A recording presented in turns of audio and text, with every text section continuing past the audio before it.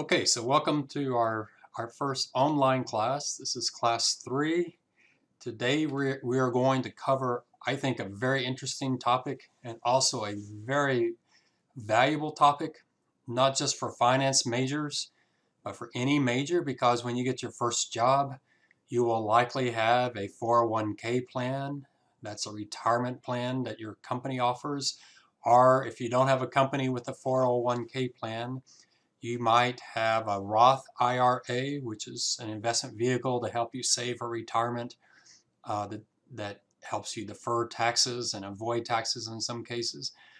Um, so what we're going to cover in the next few classes is what does it mean to invest, to build a portfolio. So today we'll define what a portfolio is, and we'll cover 3 questions: the why, the what, and the how of investing.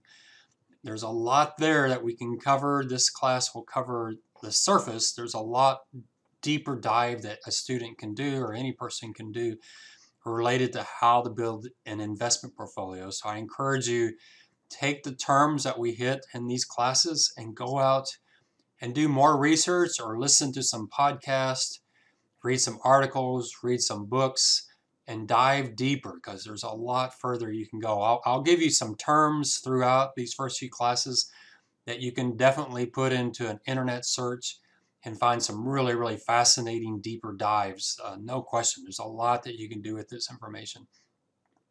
And so I think it's an important part of the class because for one reason, it's a very common question in interviews. A lot of interviewers like to ask the question, what if I had $100,000 to invest? How would you help me decide what to do with that $100,000? So that's exactly the question we're going to answer in these next few classes. Is someone comes up to you with a lot of money, they want to invest it, they want to do something with it, they don't know where to start. How would you help them with that question? So we'll see how far we get in this first class, but let's start with the basic definition of what is a portfolio, an investment portfolio. So an investment portfolio, it's a collection of assets.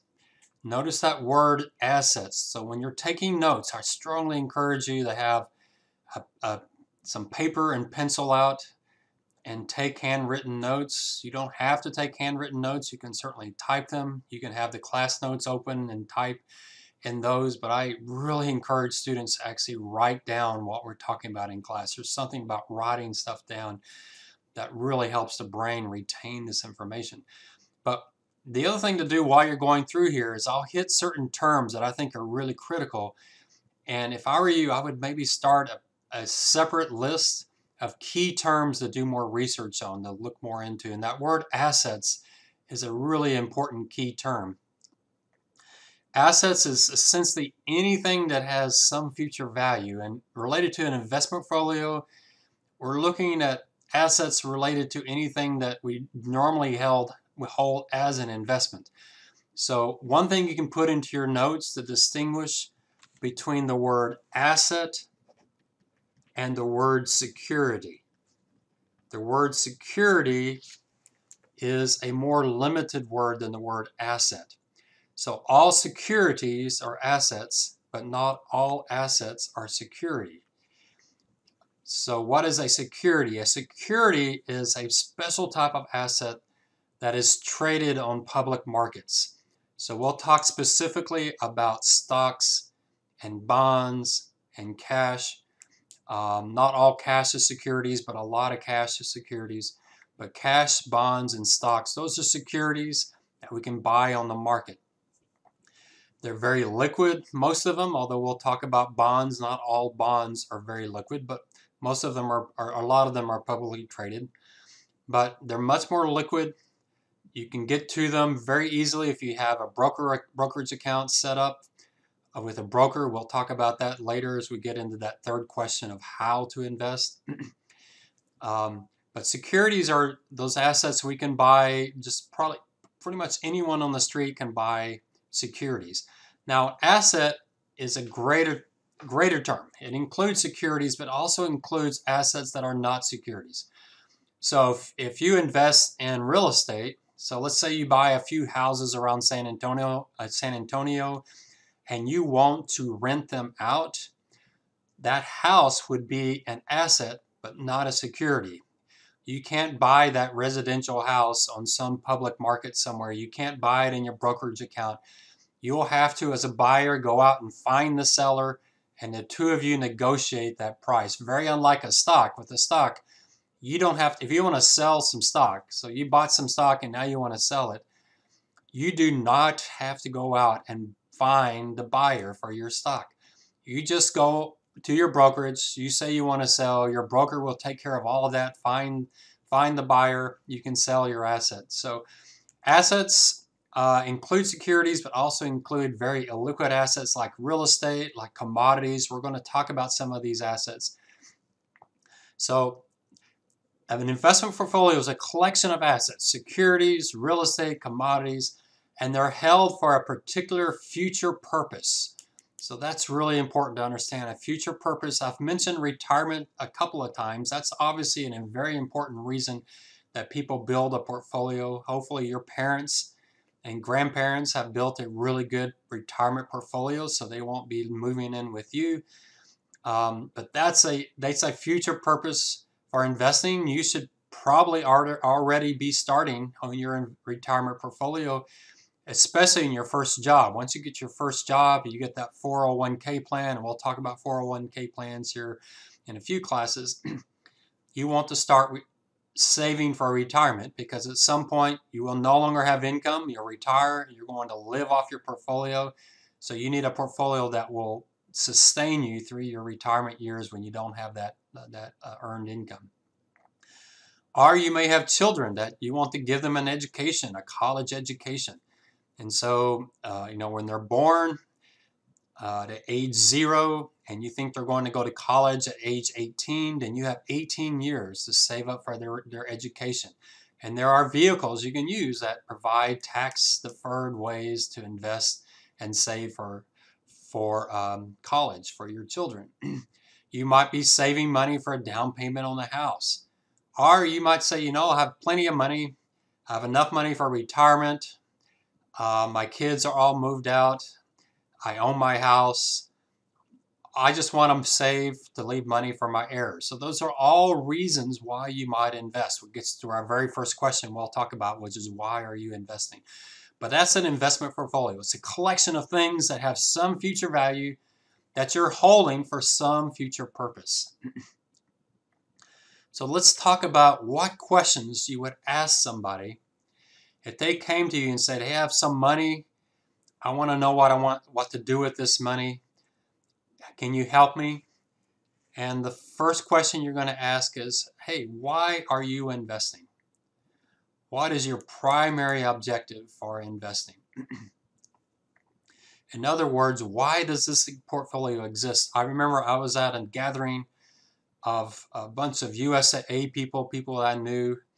I forget what the gathering is about. It might have been someone's retirement.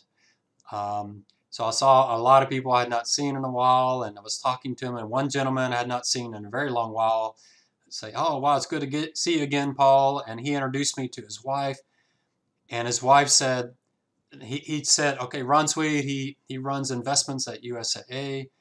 And as soon as she heard that, she said, Ron, should I buy gold?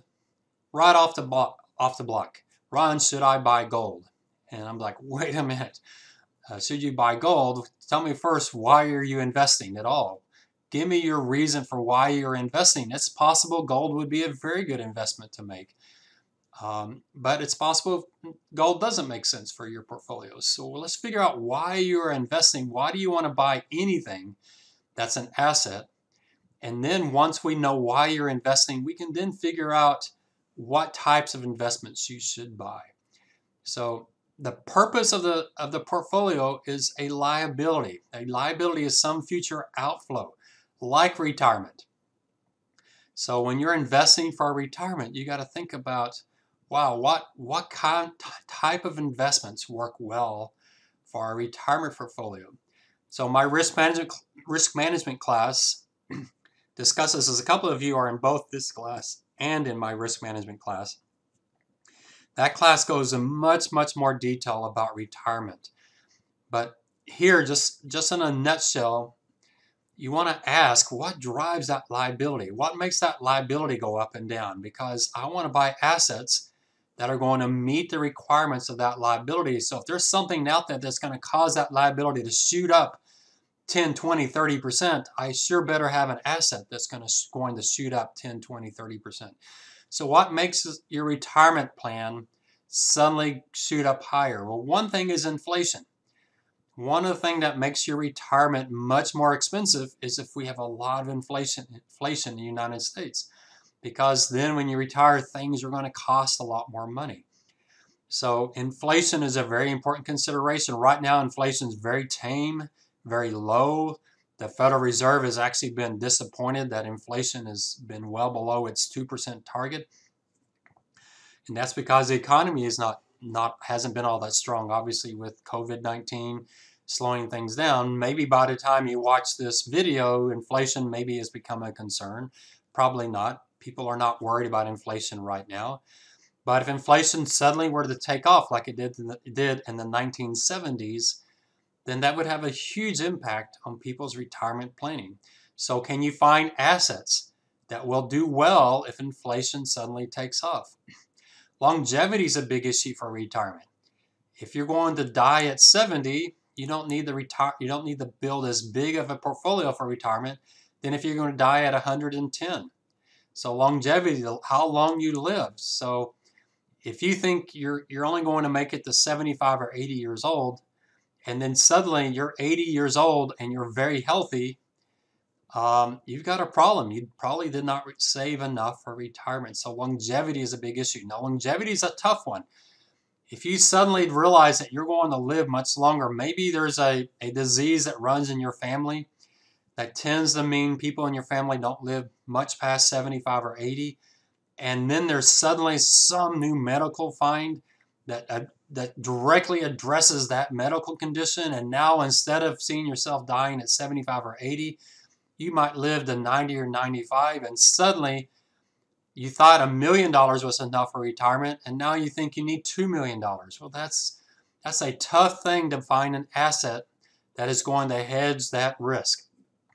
There are not assets out there that suddenly shoot up in value if you live too long, except for one. There is one. I talk about it in my life insurance class. There is a product that does do extremely well if you live too long. That's called an immediate annuity or even a longevity annuity. Those are products that pay you more if you live longer. But it's really hard to find assets like that. But you want to think about that. What happens if I live a lot longer than I planned? What am I going to do then with my portfolio? And then interest rates. Interest rates are important to almost every liability because every liability in today's dollars is the present value of that future liability. And that present value, we use interest rates to discount those. So when interest rates fall, future liabilities rise in value in today's terms.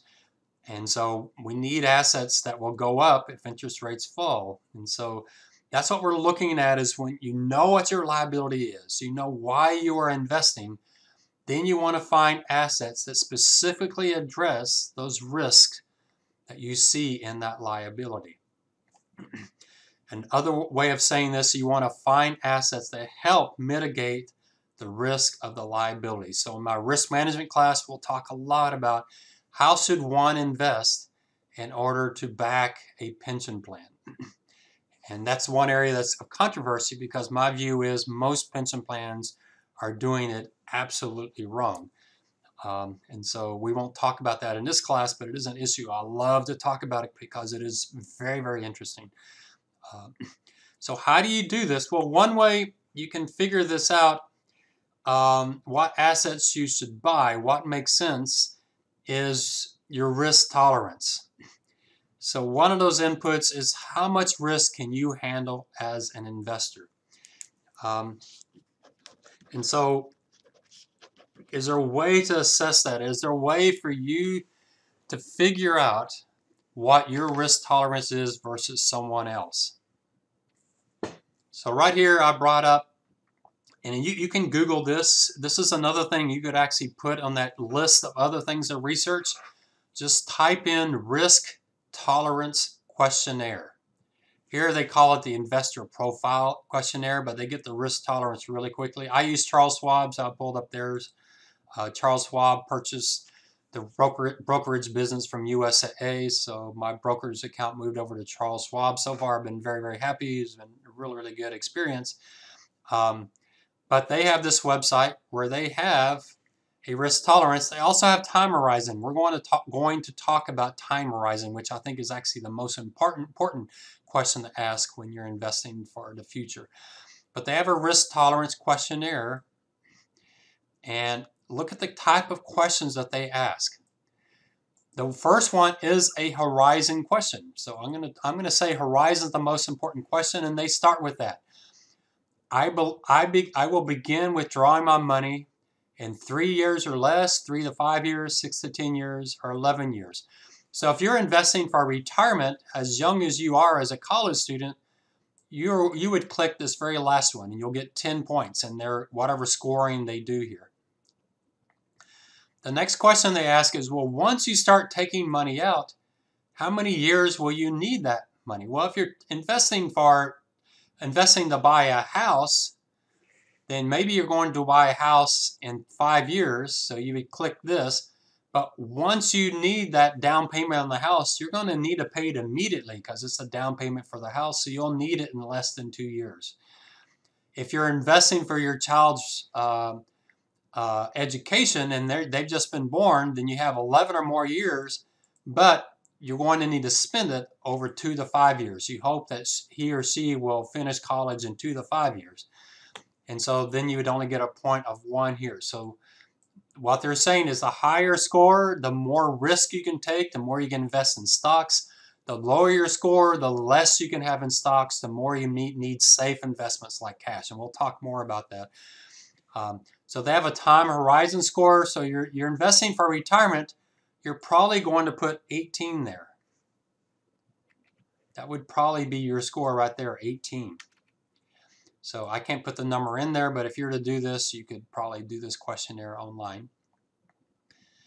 So if your time horizon is less than 3, they say your score is 3, don't move any further. Stop, because you need your money so quickly. It really doesn't, you don't want to buy stocks. You don't want to buy longer term assets. That doesn't make sense. You need to invest very short term, keep it very high quality.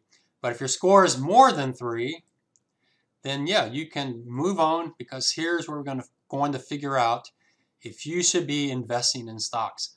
So the risk tolerance questionnaire then starts asking you first about your knowledge of investing. If you're extremely knowledgeable, you get a 10. If you're not knowledgeable, you get a 1. Now, obviously, if you have extensive knowledge, you probably won't do the questionnaire at all because you already know what you're doing. If you're not knowledgeable, you click a 1. The next question, they're trying to figure out the type of person you are. Are you worried about losing money? Are you worried about making money? I hate these questions. I think they're horrible. Let me tell you why. Studies have shown over and over again, when you're in a market where stocks have just been going up the last few years, like we saw in 1998, 1999, like we saw in 2006 and 2007, like we've seen up until COVID, until 2020 and COVID-19, where the stock market, in fact, that was the longest stock bull market. A bull market is when stocks go up for a long period of time. The longest bull market we've ever had in a stock market was from 2009 through 2020 or 2019. We had a little bit of a sell-off in early 2019, but a very, very long bull market. Studies have shown after a long bull market, people tend to answer these questions much more aggressively. They're down here on the 8. When markets have sold off, like in April and May, March, April, May of 2020 with COVID-19, people tend to answer more conservatively. Why is that such a bad thing? Well, what that means is people get more aggressive with their investments after a long bull market, which is when they probably should be more cautious. When markets have been up for a long time and they look expensive, that's when you should be more cautious.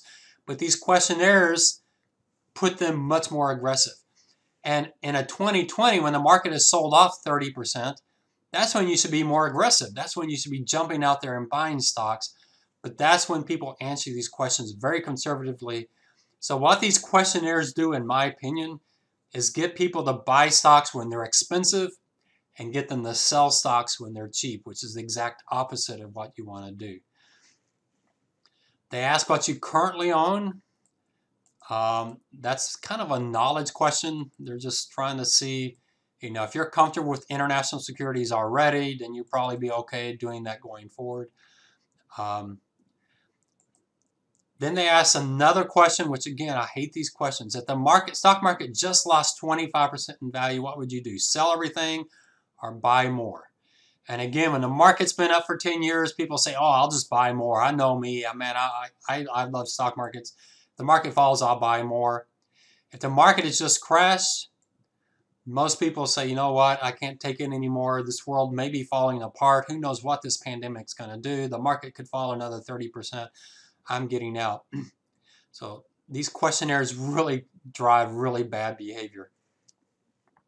Then they try to do the exact same question again, but here with kind of scenarios.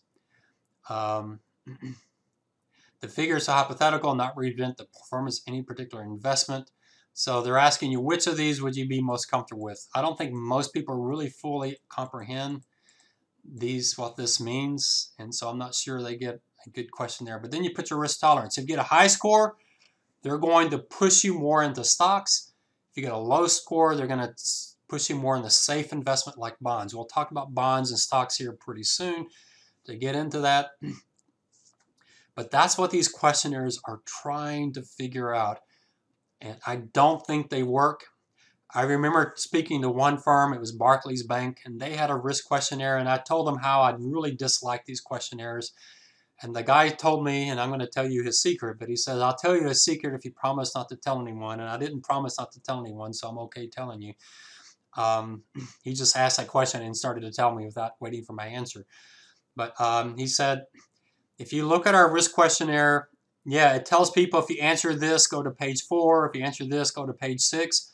But he said if you go through all the questionnaires, what you'll discover is the only thing that drives them to the different pages is the horizon questionnaire.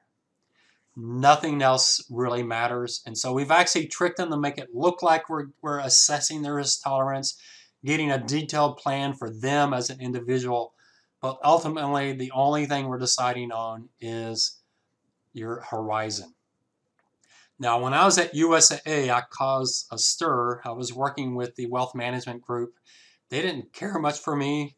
There was a little bit of friction between that group and me because they felt like they knew as much about investing as I did, and I really could tell that they did not know as much, and they did not like me questioning, and I think there was a little bit of insecurity.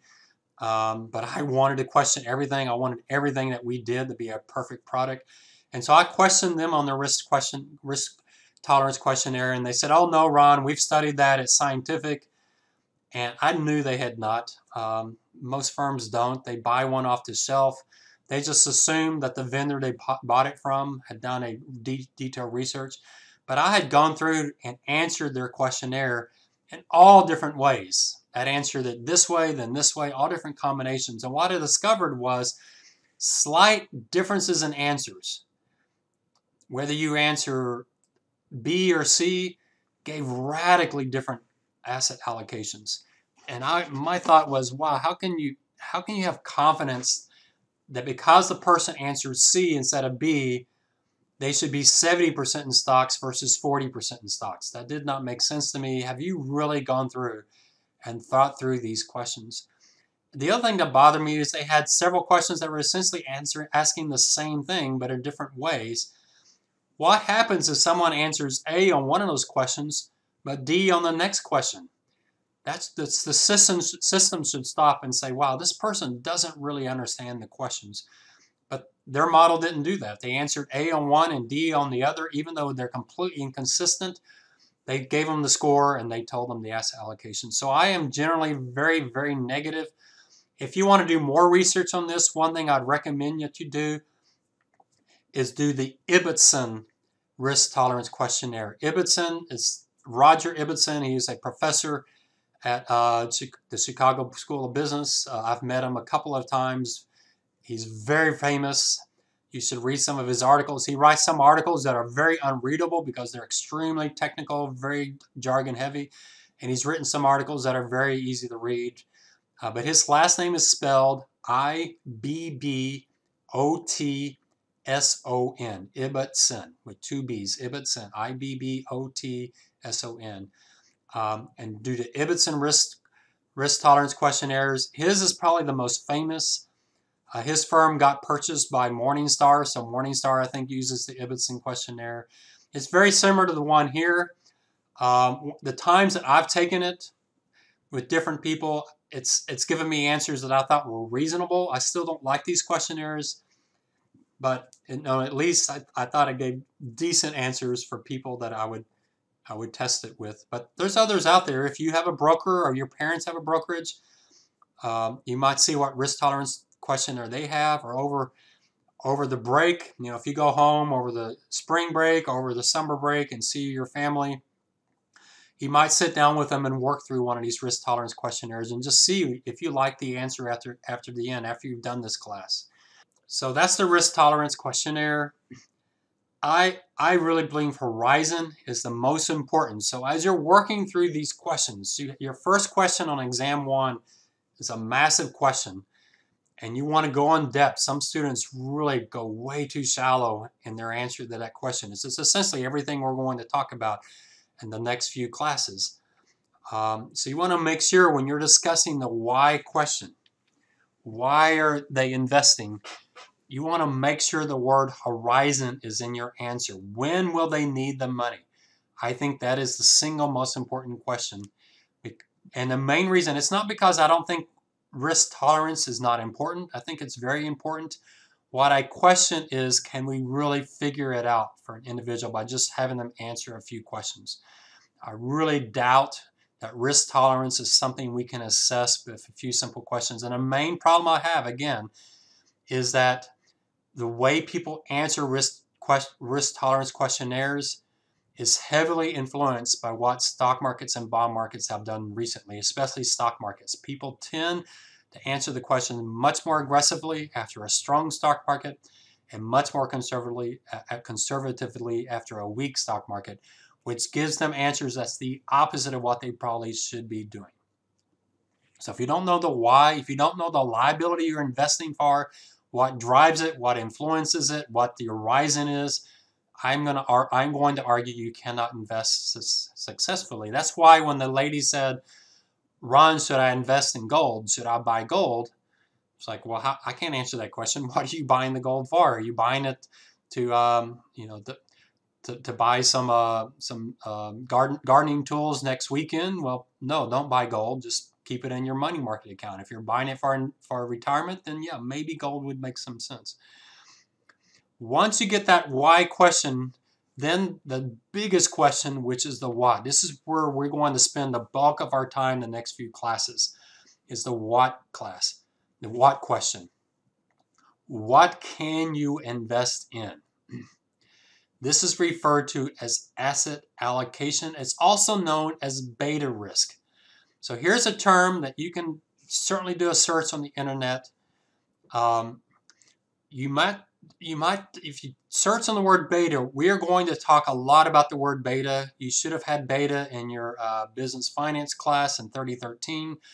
We are going to talk about beta again in this class, but the word beta has several different meanings. Obviously, there's meanings outside of finance, but within finance, beta has taken on a life of its own. So beta is a term we use in the capital asset pricing model, and we'll certainly see beta here pretty soon in part of that model. But the word beta also has been used to talk about someone's exposure to certain different types of assets, your beta risk. So something you might look up is beta risk versus alpha risk. I talk about that in my risk management class. Beta risk is what asset classes are you in? We're going to talk about those things like U.S. large company stocks, our international stocks, our treasury bonds. Those are asset classes. And so we use the word beta risk to say, well, what asset classes are you in? The word alpha risk are those risks that you're taking to try to beat the market. You're trying to make more than the market. That's an alpha risk. We're going to talk about that when we get into question 3 on how. Do you want to try to beat the market, or do you want to just buy the market and do whatever the market does? So beta risk is related to what assets you're going to buy. And we're going to spend a lot of time talking about asset classes and what drives them, how to understand their different characteristics. That's a very, very important part of this class and a major part of exam 1. It's essentially the almost 90% of exam 1 is this issue. So what asset classes are available to you? And I remember an article I read. I have it linked here in the notes. You can get into that article. It's an article by William Sharpe, and William Sharpe is the man who came up with the capital asset pricing model, which is where we use beta.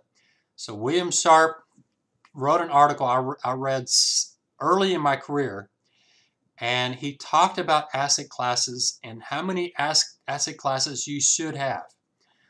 So we could just have 2 asset classes, stocks and bonds, but that may be too few. Or we could have tens of thousands of asset classes. We could talk every single security is an asset class.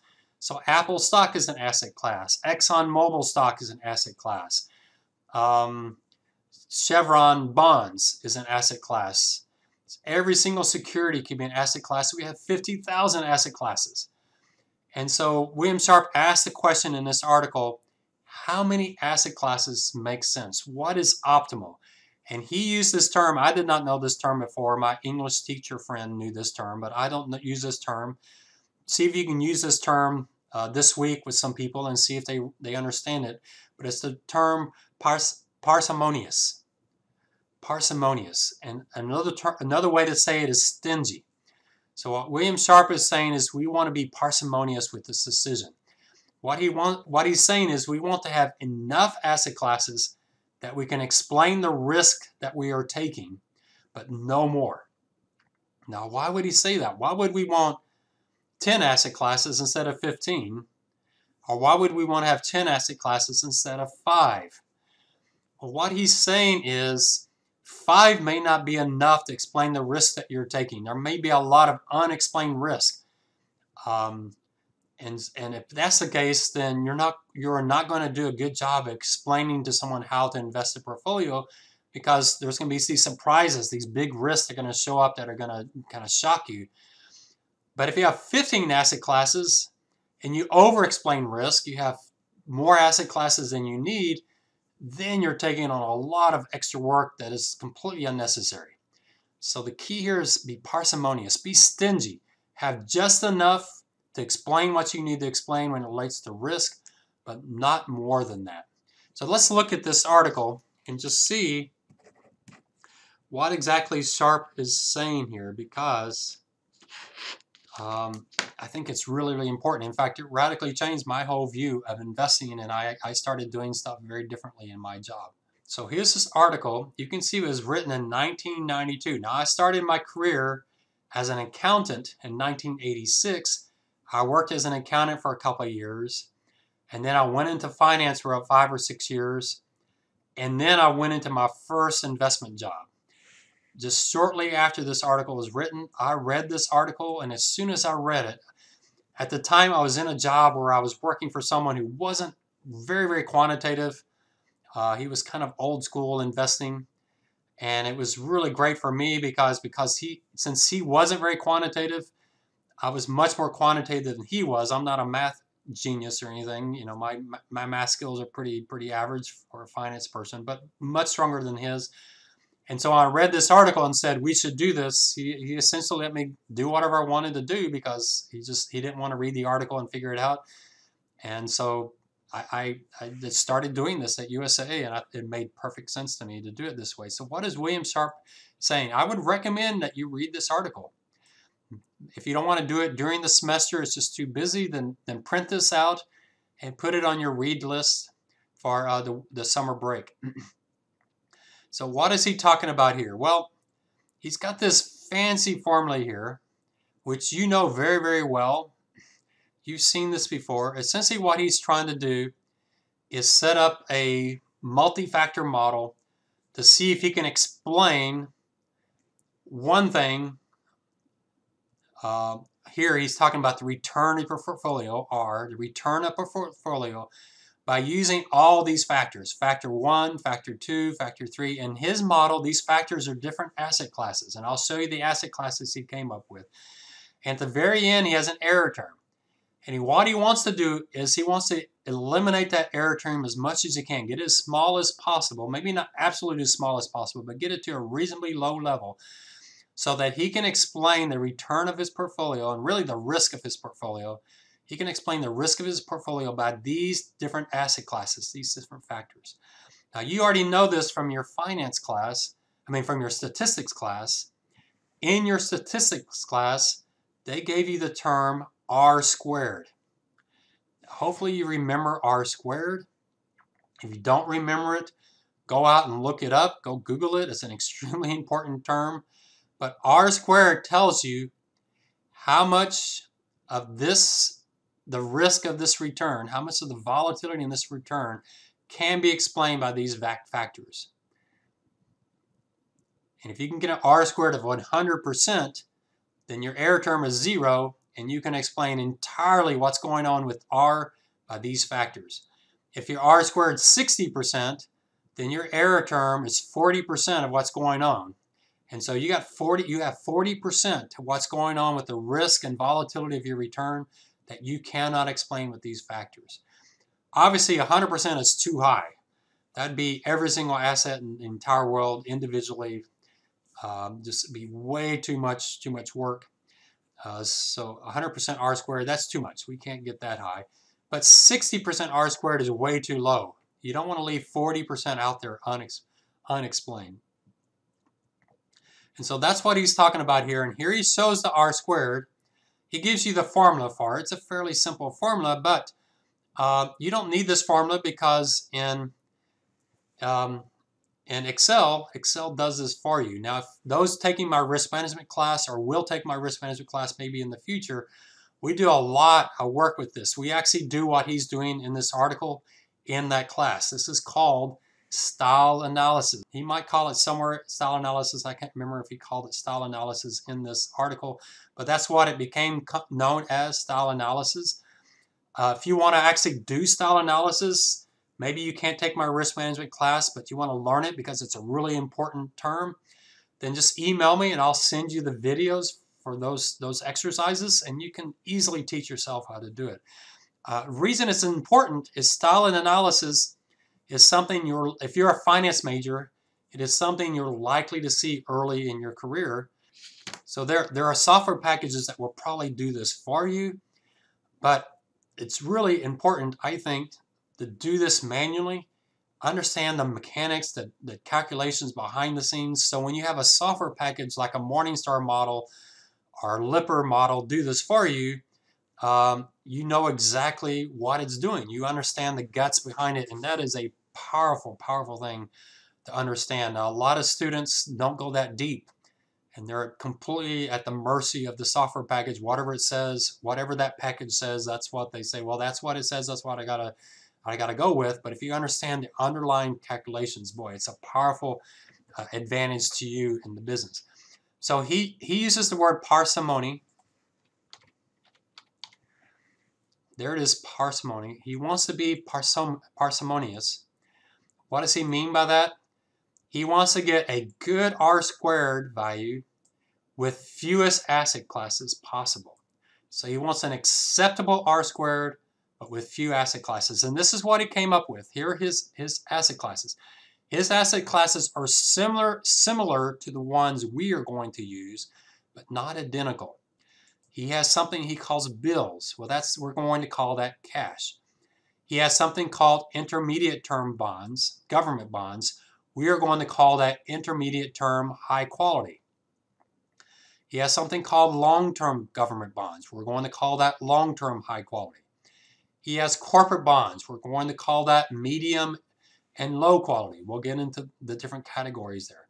Mortgage-related securities, we're going to call those mortgage-related securities. Large cap value stocks, we're going to call that U.S. large capitalization value stocks. So our category here is essentially exactly the same as his. Large cap growth stocks, we're going to use that same category.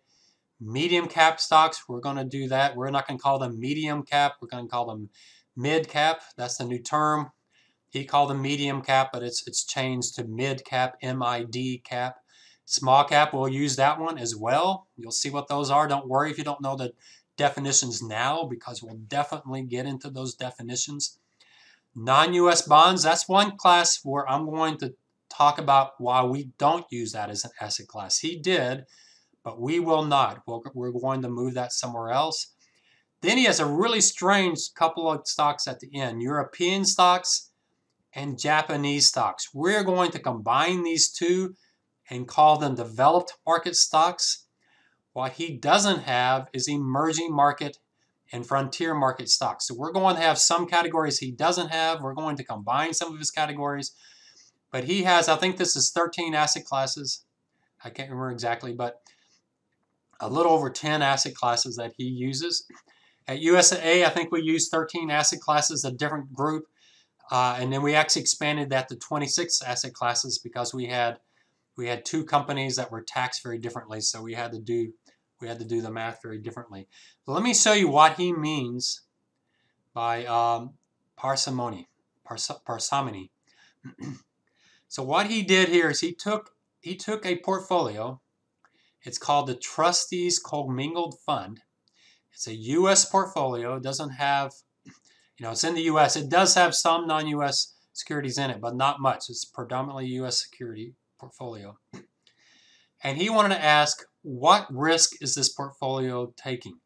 Another way of saying this is, what beta risk is this portfolio taking?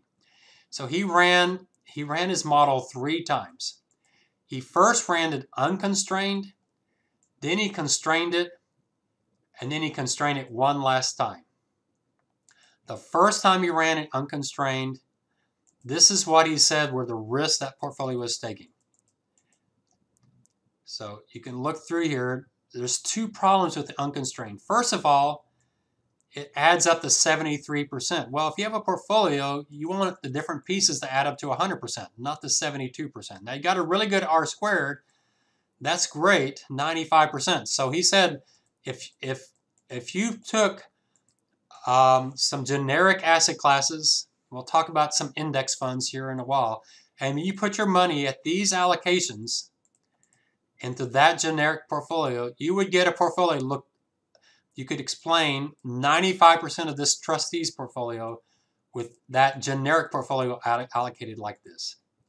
But that doesn't make sense. We want to explain 100% of the portfolio. So then you constrain the portfolio to make it add up to 100%. You can see that as R squared dropped a little bit. It has to drop a little bit, but not much.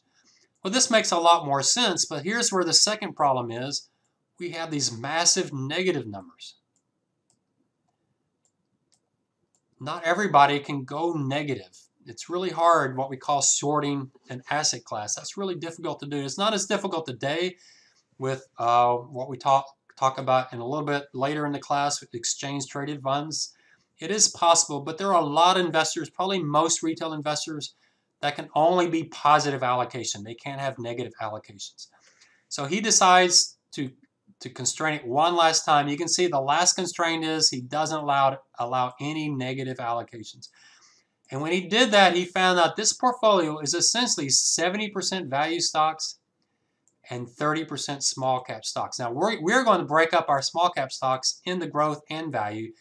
So I bet this portfolio is probably 70% value large company stocks and 30% value small company stocks. That's my guess, but he didn't break up his mid-cap stocks and small cap stocks between value and growth. Now he has a very small allocation European stocks, but that's just probably statistical noise. So this portfolio is probably 70% large cap value and 30% small cap value.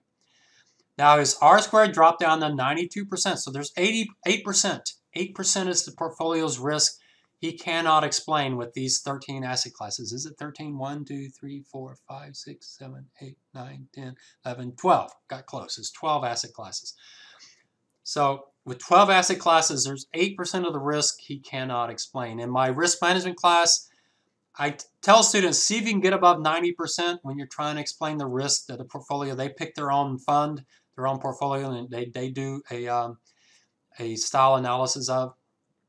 But many of them have trouble getting above 80%, and it can get a little tough.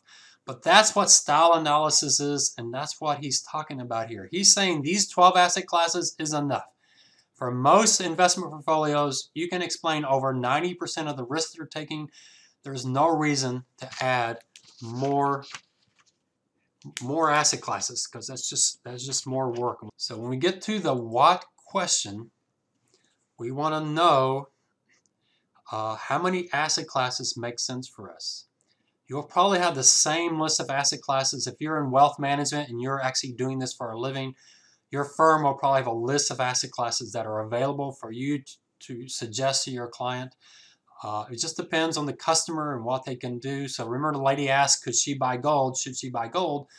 Well, gold is a special asset class that has some unique characteristics. It's not as easy to buy as stocks and bonds. And so maybe she could buy gold, but it depends on what she has available to her, what kind of broker she's using, what kind of assets she's comfortable buying. So, it depends what's available, but we're trying to make sure we can explain as much risk as possible using the R-squared formula. Here's the R-squared formula. There's actually an R-squared formula in Excel. I use the correlation formula and just square, because that's what R-squared is. It's correlation squared. So you can think of R-squared as the explanatory power. It's also known as style, it's a measurement of style analysis. How much of the volatility in your portfolio that you're looking at that you can explain by another portfolio. And in this case, the other portfolio is generic asset classes that we're going to allocate to, that is, put a certain percentage in each one and see how much we can explain the risk of the portfolio we're interested in. That's what style analysis is. So there's another term, style analysis, that you can Google and see what comes up. I don't know what will come up. No telling what Google searches you have set up, but just give you an example, like I was giving you before. You pick 5 asset classes, and your R-squared is 70%. You then do 10 asset classes. You can now explain 98% of what's going on with your portfolio. Then you try 15 asset classes, and your R-squared goes from 98% to 98.1. So I actually had to do this with my boss, and I had to do this at UTSA. What asset classes are you going to include? And we went through this process. I think that's where the number 13 came to me, because we had 13 asset classes. Why 13? Because it gave us a good R-squared. There's no reason to go to 15. 98.1 versus 98, that's just not going to help you. So a good example is, we'll talk about one asset class some people like to use is real estate investment trust. These are stocks that buy real estate. And some people say, wow, that's a great asset class because it's like buying real estate. Well, we'll talk later in the class that real estate investment trust is not really like buying real estate. It's really like buying U.S. small company stocks. It really doesn't add to your R-squared at all. But if you add that as an asset class, real estate investment trust, you now have to go out and interview a bunch of real estate investment trust managers. You have to interview them. You have to have 20 or 30 of them come in and talk to you. You got to figure out which one you like the best. Your committee has to meet and vote on which one's on your short list. It's a tremendous amount of work. When I was at UTSA, we would interview 400 to 500 managers a year. It was a lot of work. It got very tiresome, very repetitive. It's really tough to tell, do you like A better than B or C? So 10 asset classes is a lot less work than 15 asset classes. You go from 10 to 15, your workload goes up 50%. You do not want to do that. That's why you want to be parsimonious. It's just not worth the extra work just to have that slightly extra explanatory power. Now, what is key to parsimony? The key really is that asset classes have some unique characteristic that you want to capture. Maybe they have some uniqueness related to return. maybe some uniqueness related to volatility, maybe some uniqueness related to correlation. Correlation is usually the most important one, that this asset class helps you diversify the risk of other asset classes. So we'll talk about that. We're going to talk about that quite a bit, especially with alternative assets. They tend to be purchased in order to diversify the portfolio. So we'll get into that, some of these terms here. But those are the three things that really decide whether you should set up real estate investment trusts as a separate asset classes, or just include them as part of small company stocks. And real estate investment trusts historically have looked so much like any other U.S. small company stock that it's better not to separate them out and just treat them like part of this U.S. small company stock. Remember, correlation can range from -1 to +1. So if something has a correlation of 1, there's not much diversification benefit at all. Probably no reason to break that out as a separate asset class. A correlation of -1, that's essentially a hedge. That's a very unique asset class, but they range anywhere in between there. So there's the what question. What we're going to be spending a lot of time doing is going through our asset classes. You'll see how many we have. We have a potential, I guess, of as many as up to 20 the way I have it structured. But we'll see. You probably wouldn't use all of those, but I'm going to cover a long list of potential asset classes and talk about their expected return, their volatility, and their correlations. That's a big chunk of the first exam. But let's get to the last question very quickly here. We're going to spend a lot more time on the third question after the first exam, but that's how. How are we going to invest? The execution of your portfolio. And you need to answer 3 questions here. You start off with, what is your strategic allocation? Your strategic allocation, you might even do a Google search on this. I'm not sure what will come up, but strategic allocation, the way I like it, I've heard it explained is, if you're going to sign up one of those people who's going to fly to Mars and stay on Mars for 30 years and then hopefully get back. And so your portfolio is just going to sit there for 30 years and you won't have time. You won't be able to do anything with it. You don't have anybody that can take care of it for you. So you just want to buy your portfolio and let it sit there for 30 years. What would be that strategic allocation? Your long-term allocation, your normal portfolio, what you would normally do. Another term you could search on, I'm not sure what you would find here, but some people for strategic allocation also use the term policy portfolio. That is, what does our policy say we normally do? That's our policy portfolio. So what is that? What's your normal asset allocation? We're going to talk about that. The second question on exam 1 is going to really get into the strategic versus the tactical allocation. The second question you're going to ask is, am I going to do this myself, or am I going to hire someone else to do this? If you do it yourself, you'll have to have a brokerage account, and you'll buy your own individual securities, which stocks you want, which bonds you want. If you hire a manager, you'll go to Fidelity or T. Rowe Price or Vanguard or BlackRock, and you'll hire someone there and give them your money, and you'll tell them you decide what assets to buy. So do it yourself or hire a manager. The last question you'll ask is, and there's kind of 2 parts to this, is are you going to be tactical? Are you going to try to beat the market? So your strategic portfolio says you want 20% in U.S. small company stocks, but you think those stocks are really cheap right now. So you want to go 30%.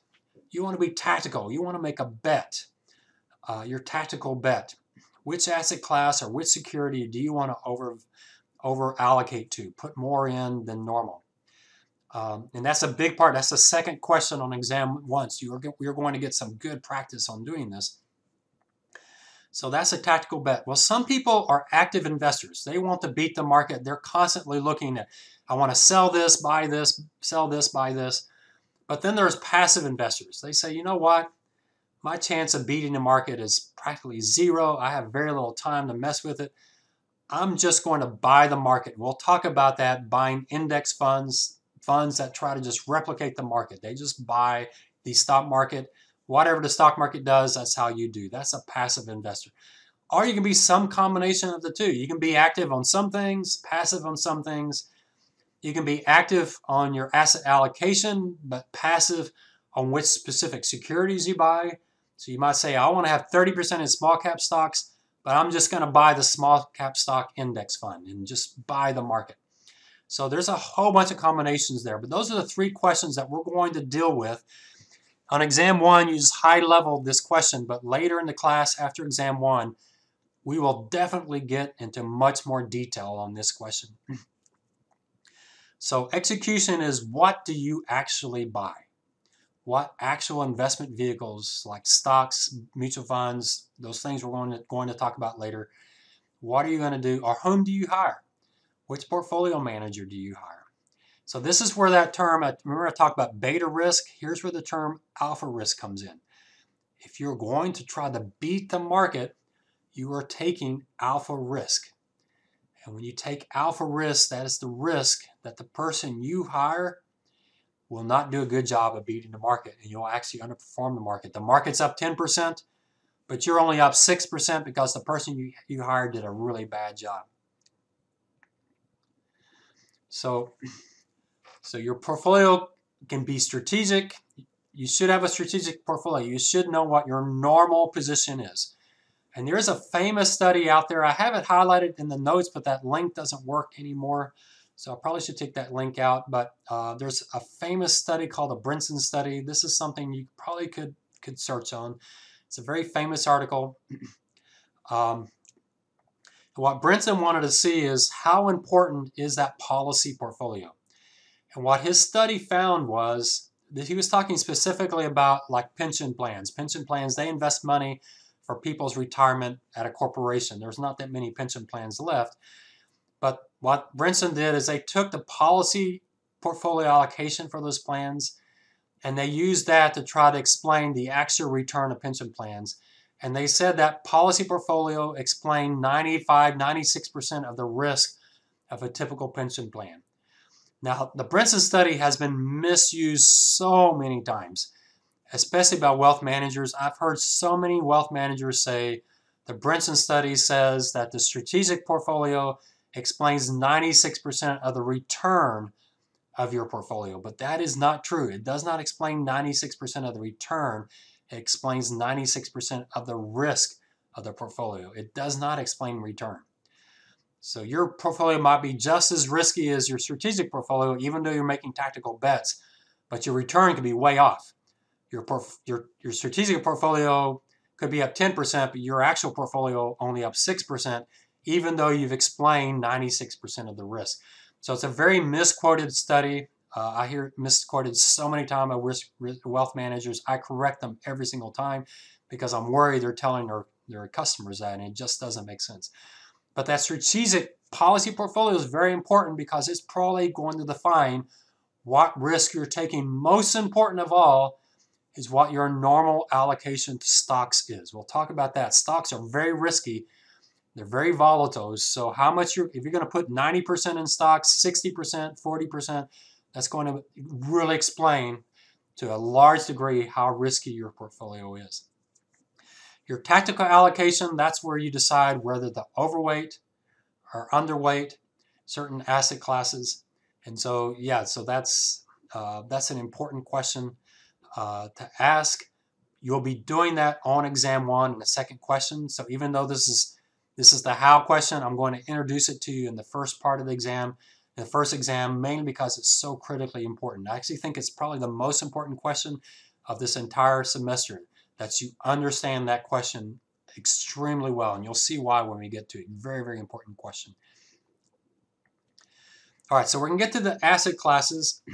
I'm just going to throw them out today just in case you might want to do a little bit of research on some of these terms.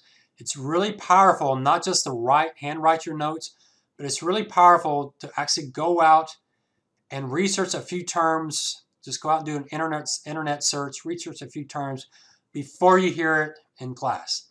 That way you've seen it, you have a little familiarity, and there's something great about long-term memory. When you see something in class, not for the first time, but for the second time, for some reason it takes it to permanent memory, which is a wonderful thing. That's really what you want. You want retention. You want to be able to remember this stuff well beyond the class, especially this material, because this is very powerful for you because you'll need to make these decisions about your portfolio as you prepare for your own retirement. So the 4 asset classes are cash, bonds. We're going to talk about cash and bonds are really the same thing with a slight difference related to reinvestment risk and price risk. We'll get into that. Then we have stocks, known as equities. I don't like the term equities. When I retired from USAA, I was VP of equities, but they should have made me VP of stocks. We'll talk about why the word stocks is a better term than equities. And then alternatives. So be real careful, make it really clear from now on what we're doing going forward. We're going to define these major asset classes, and then we're going to drill down into sub-asset classes. The cash and cash equivalents, there's no sub-asset classes, but for the others, bonds, stocks, and alternatives, there are sub-asset classes. What you want to be able to do, write this in your notes so you're ready the next class to do this. You want to be able to define the sub-asset class. You want to talk about the sub-asset classes. We'll talk about that. A good example is duration. You want to define what duration means, and then you want to talk about the different categories, which is long-term, intermediate, and short-term. And then you want to talk about the tactical implications. So those are the 3 things. Define the categories within the sub-asset class, and then the tactical considerations. That's where we're going. Powerful, powerful stuff. So you can see now, if you get that question in an interview, someone comes to you in an interview question and says, I have $100,000. How would you advise me on what to do with that money? You can see I'm giving you some powerful, powerful answers for that question. I had some students actually interview with USAA right after the first exam for this class, and the USAA interviewer asked that question. And I knew the lady doing the interviews, and she came out and said, my word, I was taking notes in the interview, not because I was trying to figure out which person I want to hire, but because I wanted to go back and change my portfolio. So yeah, I mean, it's powerful, powerful material we're covering here. It's material you want to retain for the rest of your life. Don't learn it and forget it. Memorize it, learn it, know it forever.